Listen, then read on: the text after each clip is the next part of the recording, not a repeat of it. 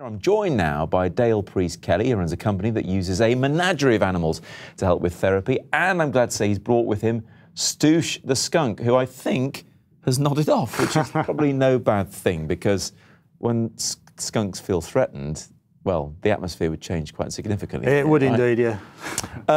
How did this come about?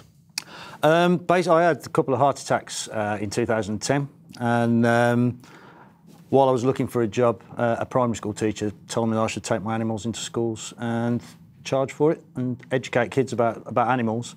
And then in 2011, I met a couple of teachers from a psychiatric hospital, and the whole emphasis of the business changed completely, and we began doing pet-assisted therapy. Because you've always liked animals. Oh, yeah, always yeah, had lots ever of pets. since I was a child.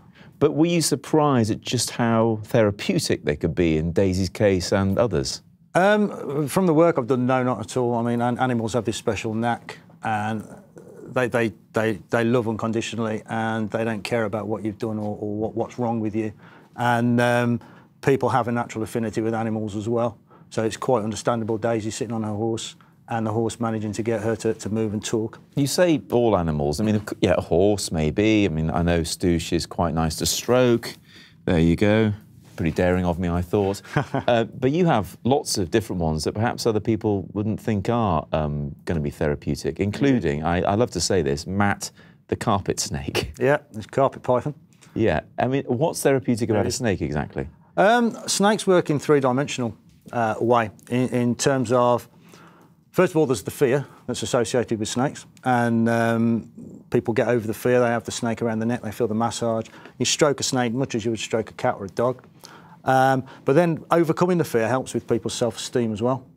So they get an increase in self-esteem, and it really helps bring people on. And other things you have, of course, arachnophobia is one of the most common phobias, but you have a spider. Oh, we do, yeah. We do phobia release as well, so we help people get over their phobias with the spider. The spider's not particularly brilliant in terms of therapy with psychiatric patients and that sort of thing, but millipedes are great with autistic kids.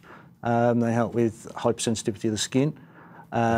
We have big beetles that help people as well. So, yeah, we use lots of different sort of exotic species to...